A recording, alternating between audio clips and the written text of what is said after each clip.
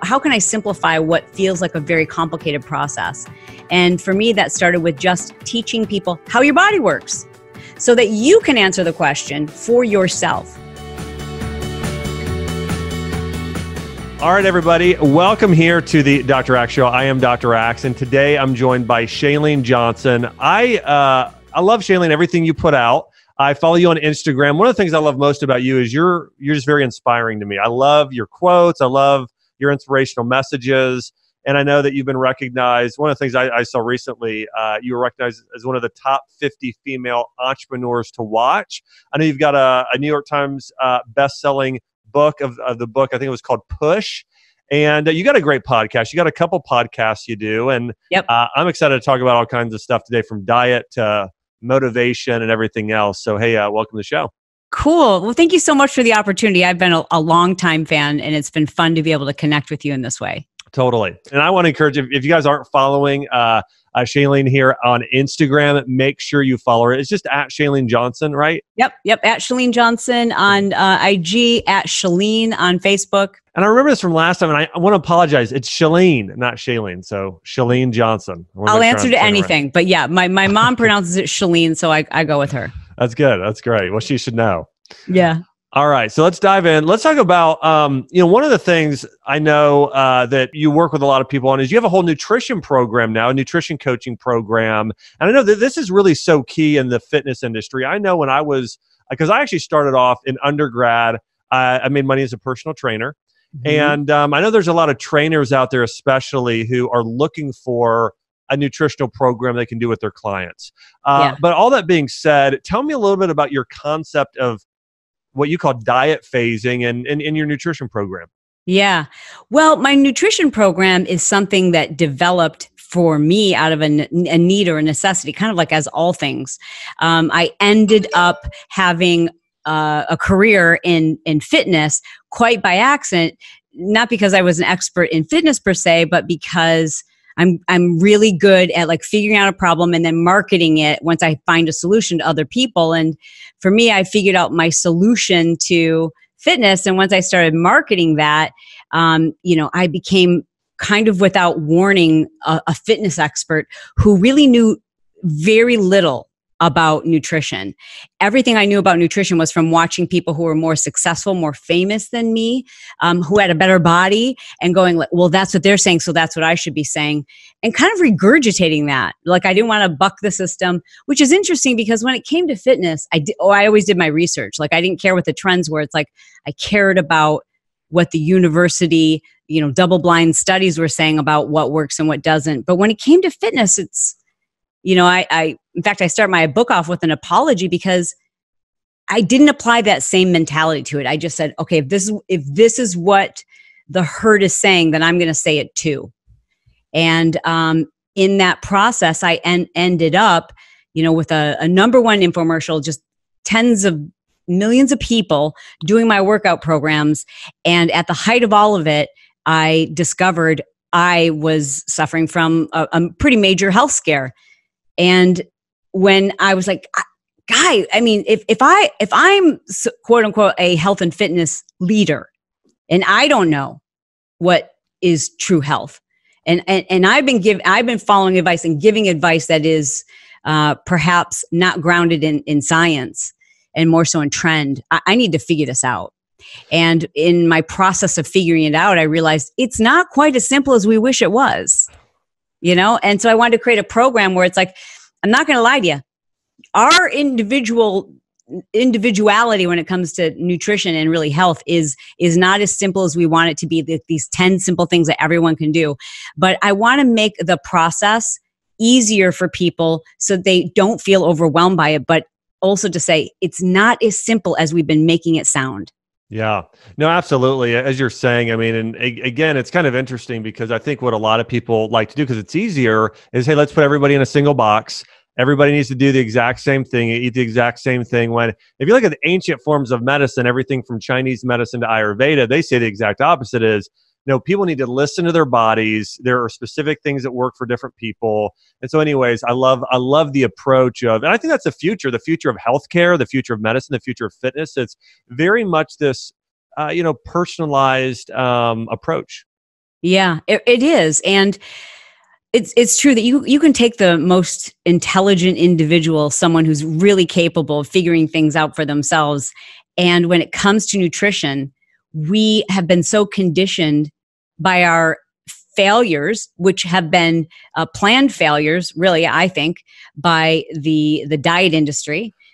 We've been so conditioned that, okay, well, I don't know what I'm doing and I'm going to fail. So therefore I can't trust myself. So therefore I need someone else to tell me what to do. And that was the biggest challenge when it came to kind of marketing of this program, is that people were like, okay, well, where are the rules?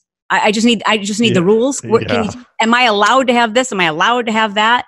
And that's one of the premises of the book, is that the only rules that apply are the ones that work for you and the ones that you create. And we'll give you the framework to create those. But those rules also should always be temporary, because your body's constantly in flux. There's so much that's constantly changing that if you're just so tied to a diet identity, as I like to call it, you wrap your ego into it and you set yourself up for failure, because you're unwilling to look at alternatives in the face of something that isn't working for you. It's the people who are like, maybe they're keto or paleo or vegan, and they start to have health issues, or something doesn't start, like health-wise, they're not in an optimal place, but they're like, it is not my diet. Yeah. And they're unwilling to like just try other things to see if they could maybe just improve their health by introducing some new things. Yeah, I think it's great. I love it. One of the other things too, I know that you talk a lot about, and when you interviewed me, I remember we touched on this just a little bit, but this is also sort of the entire culture of the fitness industry. I know that, and I actually got a pretty good insight into this when I was both in high school and then undergrad. I had some really good friends of mine who were mentors, and she did figure and fitness competitions. And so I would do their training programs. I would go to Columbus, Ohio every Saturday, and we would do this boot camp with this, trainer. And then I would, support them at the shows and go there. But I just remember going to that, like things like the Arnold Classic and these different shows, and just saying, wow, something is off and very unhealthy about this entire culture. Yeah, absolutely. And it's not a popular discussion, I have to say. Yeah. Because there's a lot of folks who, I've had a little bit of backlash, assuming that for some reason, it's not a judgment, it's an observation. I think it's an important observation to have. And that is to say that we have to look at what we're aspiring to be, and the things like, for example, especially with social media, where we're looking at someone's image. We're looking at a series of photos that were taken, the week of the final week before the competition, right? Where I think if you talk to any competitor, with rare exception, there are always exceptions, but most of them will tell you that what I was doing was, I couldn't have maintained it. It was really unhealthy, incredibly unhealthy for me mentally. It was hard on my relationships. It was hard on from a work standpoint, from a social standpoint. It was really hard on my body. My body bounced back in such a horrible way that you'll find that most people, that image, right, is what we're aspiring to. That's the image that's going to get the most likes, the most shares, the most comments. It's that before and after, that person who's like shredded and ripped and super lean. And we're like, what were you doing? I need to do that. But yet we don't know what's truly going on with their health. We don't know what they're doing to their gut health, to their brain health, to their mental health, to their metabolism, And so I really think it's important that I come clean and explain, and I can only share my own perspective, because I think there are people out there who maybe this hasn't been their experience, but I can only speak to mine. And I feel a personal and ethical obligation to be very honest about it today. Yeah, I love it. Let's hear it. Let's hear it. Yeah. Let's do it. The fact of the matter is, like, every day, even today, yesterday, I got a message from someone who had taken a screenshot of one of the videos they were doing of mine not too many years ago. And they're like, I love this workout. You look amazing. And I just replied back and said, thank you. I'm so happy to hear that. But just to be completely transparent, what I was doing to look like that wasn't healthy. And I have to be honest about that, because, one of the video series that I did, the producer, and this is not a statement about the producer. This is the industry in general. Yeah. Right. Now, one of the producers contacted my husband just before we started creating the content and said, hey, if you could have a conversation with your wife about her physique, we just feel like it would be so much more marketable if she could get as lean as possible, leaner than what she is right now, just really tighten up. And when my husband told me about that conversation, he was uncomfortable to tell me about it. And he told me about it like angry that he got this call. And it was really embarrassing. And it felt like all of my imposter syndrome was being exposed. Like, see, you didn't study kinesiology and diet nutrition, so you don't belong here. And now everybody knows because you're not lean enough. Had you been lean enough, no one would have asked you to do anything different, right? That was what my mind said. And I just went into starvation mode. I had never dieted before, but I was exercising, like I had major orthorexia. I was exercising like 3 hours a day at that point, eating as like no fat, super low calorie. That was just my life. And every year that I exercised more and ate less, I had to exercise more and eat less. And that's when I got this message. And so I started crying because I'm like, I can't get leaner. I can't get smaller unless I exercise more. And I'm already at 3 hours a day. So I bumped it up to 4 hours a day. And just was like, you can't sleep when you're doing that, especially if you have kids. And your adrenals. Wow. Oh my gosh. And just, there's no time. Like I had to wake up so early to get those extra hours in. And I just started to sustain myself on like a zero fat, like super low, crazy calorie diet until we started filming. And I think I got down to like a little over 11.5% body fat, which was just ridiculous. Yeah. I mean, I lost my period. I lost my ability to control my emotions. I lost my mental state. I lost all joy. But I showed up on set and all the staff and crew were like, wow, you've never looked better. Good job. You look great. And it's just like, and also on social media, when I started posting images from that series, and people always try to figure out what it is. It is not PIO. I'm going to tell you that. It was just one short video series where I don't look like myself. And, but the praise and the admiration and everyone saying like #goals. I want your body. Tell me what you're doing. And so I think a lot of people on social media do that. They say those same things to someone else and you just don't know what they've done to get there. I could not, there's no way in that state mentally I was prepared to tell people what I was doing because I was embarrassed about it. I thought I must be broken. I would never tell someone what I'm actually doing because it's ridiculous. And I have to do this because my metabolism doesn't work like everyone else's. Wow. I mean, I appreciate your transparency with this because I think there are so many people. And I know, again, just throwing this out there, like I know I'm married to a beautiful woman who, we follow a lot of people in fitness and in nutrition on Instagram, and people have, and people have different physiques naturally. Some people, their abdominal show a lot more than others, a lot more. Right. And it's such a struggle. But my message, and Chelsea and I back and forth, our messages, I love you. You're beautiful. I don't care if, it's a 50-pound swing either way. But anyways, all that being said, the big thing for us is I just want you healthy. I want you feeling good. I want your hormones balanced. I just want you feeling and looking good. Yes. Yeah, absolutely. And that's where I had to like take a break and say, okay, I went to have my brain scanned. I was having a lot of mental side effects and physical side effects too. Like I call myself tired and wired. I couldn't sleep, but I couldn't stay awake. I couldn't focus. I couldn't think. My body always felt broken. Like everything always hurt. I was constantly injuring myself, constantly breaking bones. My hair was thinning. I didn't have my period, like all these things, but they all happened kind of gradually. I know that sounds like crazy, but it all happened gradually. And when I finally did go see a doctor, I was like, yeah, this is not normal, I guess, right? And I went and had my brain scanned, and just sitting in the doctor's office after them looking at my scans, looking at my nutrition panel, and then looking at my hormone panel, I just was in shock to hear that I had a failing health score. You know, in my mind, I wanted to do that. Like, do you know who I am? You know what I mean? But I was like, how is it possible that I'm devoting my entire life to health and fitness and I'm unhealthy?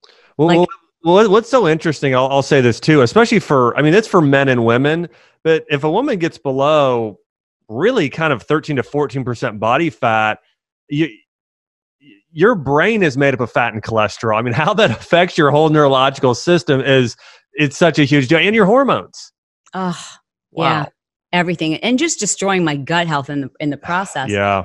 So, realizing that was my situation, I felt I had an obligation to first figure it out for myself, document the process.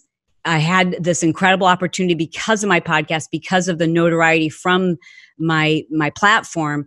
I had the opportunity to interview like the best of the best, like, and just like do a 180 and just go, I am here to learn. I am here to find out. I want to speak to the people who aren't selling me something per se. They're, the folks who are in the universities who are sharing their latest results. And the more that I learned, the more I learned to practice the phrase, what we know today. Meaning we're going to learn more and more. And the most important thing right away I realized is there isn't one answer. Mm-hmm. And you need to figure out ultimately that, let's face it, most people want to look great. That's the bottom line. They just want to look good. If you ask people, I want to feel good, they're like, yeah, but I just want to look good, Yeah. So how do I help people do that in such a way that is a little bit easy? How can I simplify what feels like a very complicated process?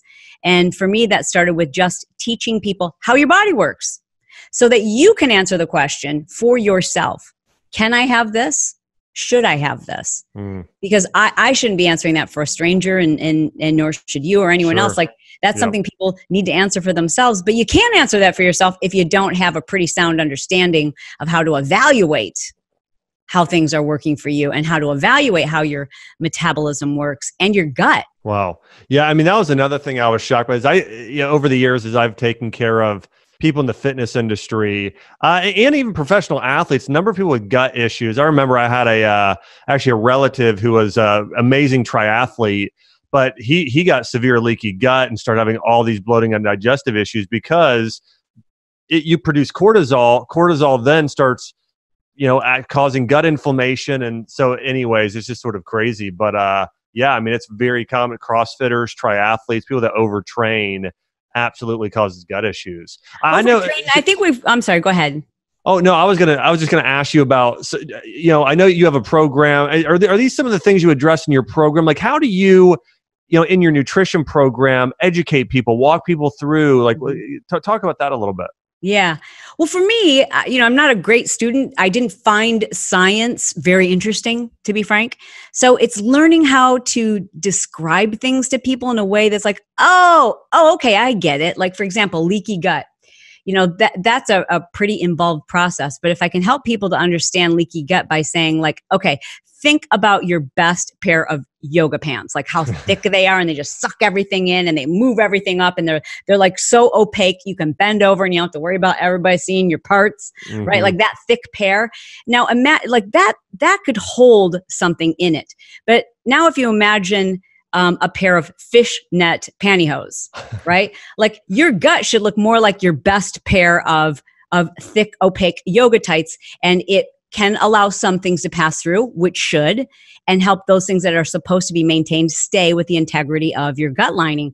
But if you have leaky gut, which happens to many of us over time slowly, it's a slow accumulation of inflammation from the foods that we eat that we don't even realize they're problematic for us, our lifestyle, our environment, and those things, they slowly thin the lining to the point at which those really thick, opaque yoga tights now look more like fishnet pantyhose, and things are like going through that should not be going through. Like, that's a pretty easy way for people to go like, okay, I get it. And so for me, I wanted to write a book that was like really conversational, but yet you understood the most important concepts and how it relates to you and how to evaluate all those things. So another really important part of the book is recognizing that once you know how something impacts you, you can still have it, but at least now you know the consequences you're going to have to pay, right? Yeah. And so for me, like, I used to live on, for example, air popcorn, right? And I mean, lived on it. And I know that that was not great for my gut at the time. Now, on occasion, I know that still, but on occasion, do I still feel like having it? Sure. But I'm also willing to pay the consequences. And I'm also aware of why I feel the way that I do. The other day, another great example is I also used to live on protein shakes. Anything that came like prepackaged and said high protein, low fat, I was like, oh, I'll buy that. I'll live. Like I lived on that stuff in the shakes and the bars. And the other day I had, because of poor planning, no food. And I had to go from appointment to appointment to appointment. I dipped into a little shop and I bought like 5 different protein bars because I didn't even like know which ones are good anymore. And I took a bite of each one. I was like, oh, every one of them tasted so fake because it had been so long since I've had that kind of processed food. And, you know, within a half hour, just like my stomach. And I'm like, oh, I remember this feeling. I used to live with this feeling all the time. Wow. Can I say, first off, your leaky gut analogy is probably my favorite I've ever heard. I've used about 5 different analogies, from a fish net to a kitchen strainer to a bucket. And that is awesome. Oh, thanks. I love it. So Girls good. Get it. So, and so your book, it's the 131 method. Yes. And I want to encourage people, check out the book, bookstores nationwide, Amazon.com, 131 method. And so you're talking about fitness a little bit, but you're talking a lot about nutrition in this book. You're really going through, and it's a different book, right? I mean, from what I'm hearing, this is a different concept and plan than your typical. And again, I love anti-inflammatory diets. I think, paleo and some others can be great, but this is more of a, is it okay if I call it like a mindset diet? It's a different way of thinking about the way you eat. Oh yeah. You'd make me very happy if you called that a mindset diet, because that it starts with that. Like if you can't, one of the very first things I talk about is mindset. And if you can't give yourself permission, if you can't accept the fact that you are freaking smart enough to figure this out for you and to say enough with people telling you what you can and cannot eat, and enough with people shaming you or, making you feel like you're wrong because you're, eating something that's quote unquote on someone's inflammatory list. If you can't handle that, like we don't need to go any further. So it starts with your mindset. Secondly, it's understanding like what true health means and how to evaluate that for yourself. And it's so much more than something that can be captured in an Instagram photo. And then it's about the process of teaching people true personalization. Example is inflammatory foods. When there's a list of foods that are likely to be inflammatory in the book, but that's not to say it's going to be inflammatory for you. And that's also not to say that something that is considered anti-inflammatory might actually be problematic for some people. So I teach you how to evaluate that by offering, a series of questionnaires that make it really so obvious to you to like, well, yes, of course. Every time I have this, I don't feel well. There must be something going on with me. And also resources of places where you can do direct-to-consumer testing. So you can, eat and test these things, or you can actually, send in samples and know with some certainty what things might be problematic to you. And it's about teaching people like the concept of like, kind of like freeing yourself from food rules and freeing yourself from, because there's nothing worse than feeling like, I hope I don't mess this up. I hope I'm not doing this wrong. Like that does not feel good for most people. And so freeing people up from that mindset by understanding the importance and the significance of diet phasing. And that's something you and I have talked about, because I think we're like, kind of on the same page there, which is so reassuring, because I know the research and the science is so important to you. Oh yeah. I do want to say this because it makes me think of this. When, I've taken care of just a lot of people over the years who had some people more serious health issues than others, but it definitely becomes a negative when somebody becomes absolutely obsessive about every last food they put in their body, and it really puts them in a state of stress, and it starts working against them. Versus sometimes I'm like, I would rather you eat 80-20 than 100-0, but live in this state of, can I eat that? Can I do this? Can I do? Because it actually ends up being very counterproductive. Chelsea and I went on a trip to Italy, and I hadn't had, now we make homemade pizza here. We have like, cauliflower crust and these ancient grains. So we'll eat pizza here, but I ate a pizza in Italy, and I did a post while I was over there, and it's pretty clean still. It's iron corn wheat, whatever. But people were like, Instagram, people can be so brutal. Like, I thought you never ate grain. And first off, I've never said I don't eat grains. I said I try and eat sprouted grains. I don't typically eat very much gluten, and I don't. But I was in Italy with my wife, and I had a thing of gelato, and I had a pizza there, You're hashtag a human. That's right. Yeah, it is kind of crazy. And at first that used to really upset me. And then I realized that's not my doing. And it's my opportunity. It's my opportunity to say, like, yeah, actually, you can live a lifestyle where, especially if you know how it's going to impact you, you can make a decision to have it or not. Yeah. And I think that's freeing for people, but because they've been so inundated with the rules of whatever diet they subscribe to, that they feel like they are cheating when they have something and they've made a decision. I like to call it informed eating instead of intuitive eating, which is great. But I really like I need to be informed about my body, informed about the ingredients, and informed about how I'm going to respond to this. And then I'll make an informed decision on whether or not I'm going to have the gelato and pizza. Thank you very little. Right. That's good. And I think people need to be freed from that. And when you see someone else doing it, you're like, wait a second. Why do you get to do that? And you can too. You just have to be informed. Yeah, absolutely. And I think there's a level of awareness, as I'm sure, and this is I love the concept of your book. Again, everybody check it out, 131 Method. I knew that when we were in Italy, like, I could handle it. I could handle a little bit of pizza. I knew that, hey, some gluten and cheese I do okay with. Now, I chose not to drink a glass of milk or a big tub of ice cream because I don't want those repercussions. Right. If I eat a big tub of ice, if I eat quite a bit of ice cream, my gut is just going to say, no, this is bad. So, but it's this awareness. And I think a lot of people today, as you're saying, are so focused on rules rather than awareness. And it's a great point. All right. So I want to ask you this too, just personally. Actually, this is a question Chelsea and I asked each other a couple weeks ago. When you eat a cheat, and first off, I haven't had fast food in a long time, but if you were to eat fast food, or if you do, what is your favorite spot? Like, for me, I was like, I used to love Chick-fil-A as a kid. Like, we'd always go. And then Chelsea, her parents grew up in Orange County. So like, they always did, they would, and then she moved to Minnesota, but like, they loved In-N-Out Burger.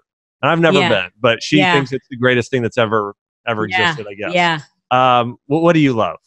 That's a tough question. Cheat Okay. meals. So here's something that's really interesting is if I believed that there was a list of rules and because of that I couldn't have X, Y, Z, then I would probably crave all the things, right?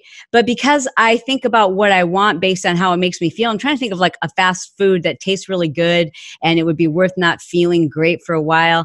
And I think I'd have but here's the thing. It won't make you feel bad. That was that was part of the question is, hey, you could eat it. And easy. Okay. Then she would be doing a extra large French fry from McDonald's with extra salt because they're already so salty. Yeah. And a Diet Coke. Wow. Which I used to be a Diet Coke addict, like an addict. Like every fitness video I've ever filmed, I was fueled by Diet Coke. And I had to get myself off of that. And it was not easy. Like I literally would have like big gulp sized Diet Cokes like all day long.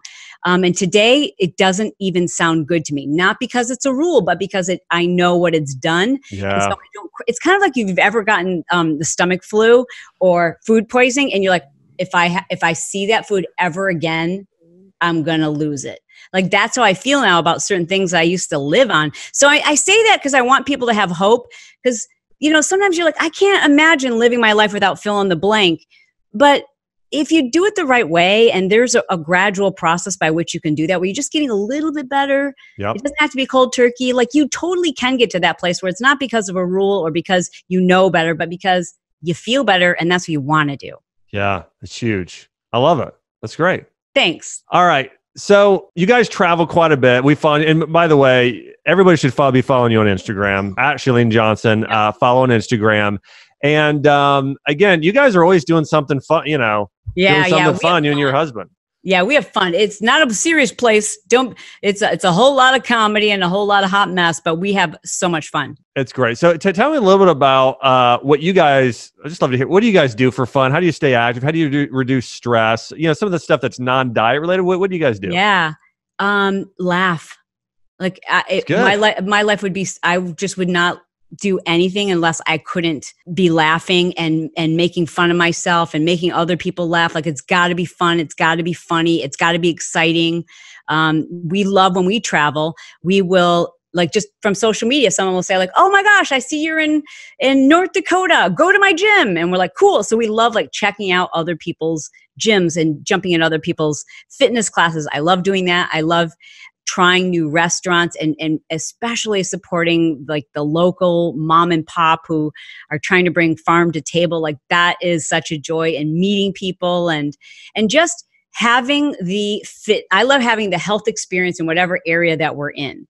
Like here we're in a hotel room and I'm on the 27th floor.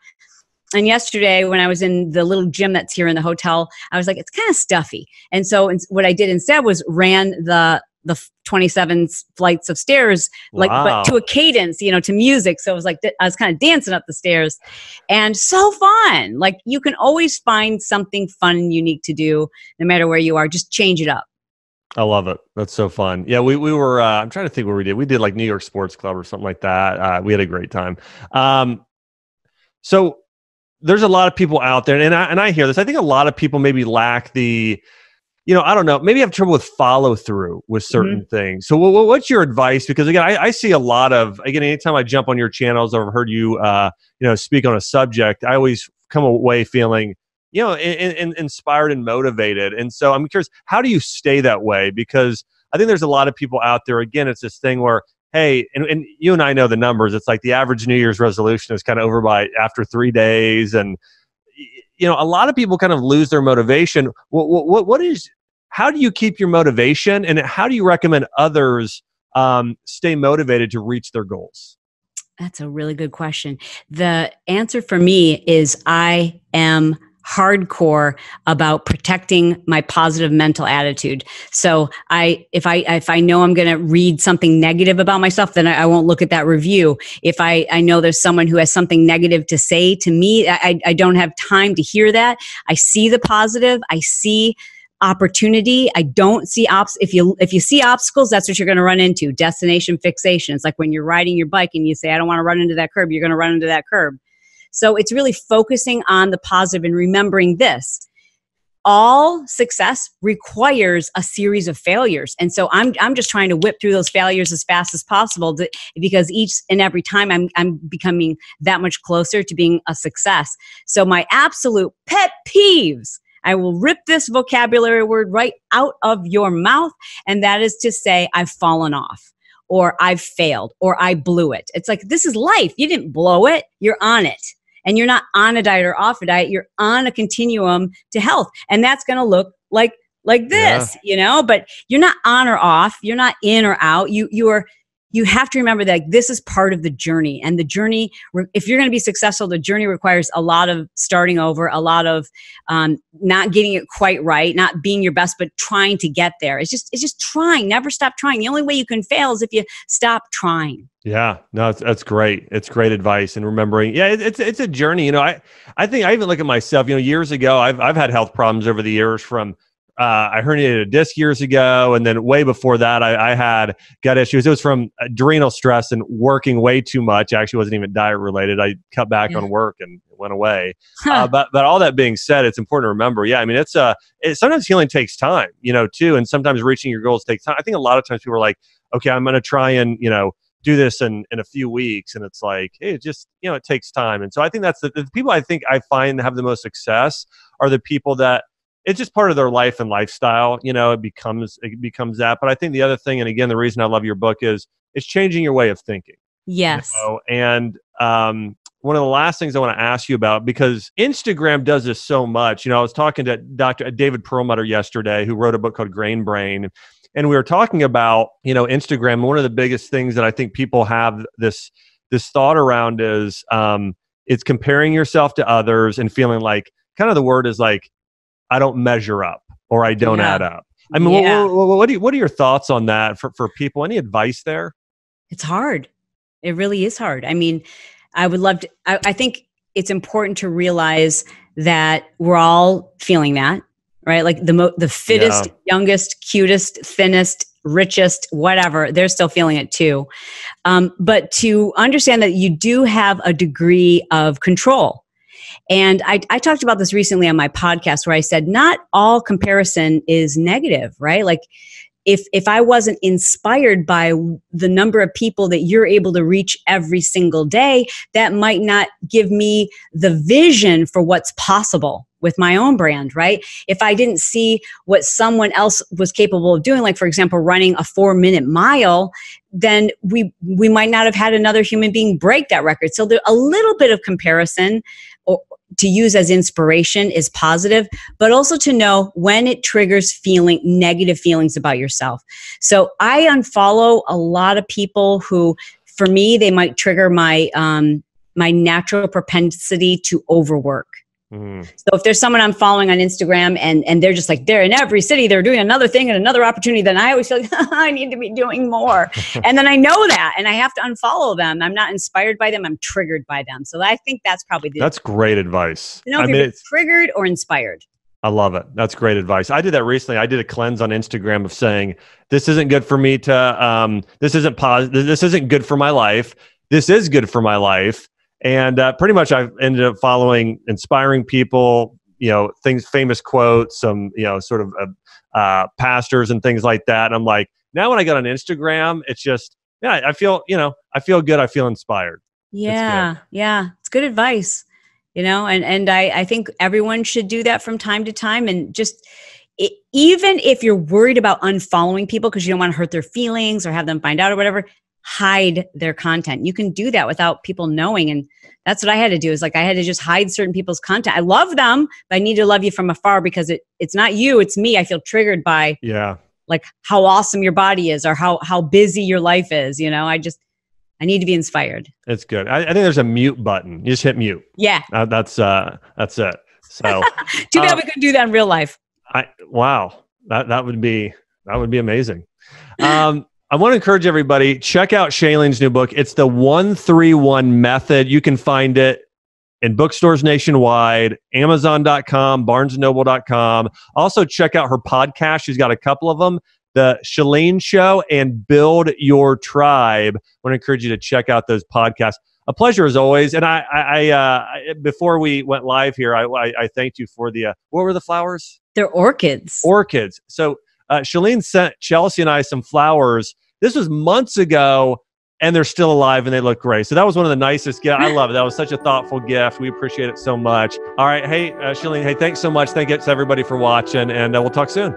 Thank you so much, Josh. Take care. This podcast is for information purposes only. Statements and views expressed in this podcast are not medical advice and have not been evaluated by the Food and Drug Administration. Opinions of guests are their own, and this podcast does not endorse or accept responsibility for statements made by guests. In some cases, individuals on this podcast may have a direct or indirect financial interest in products or services referred to herein.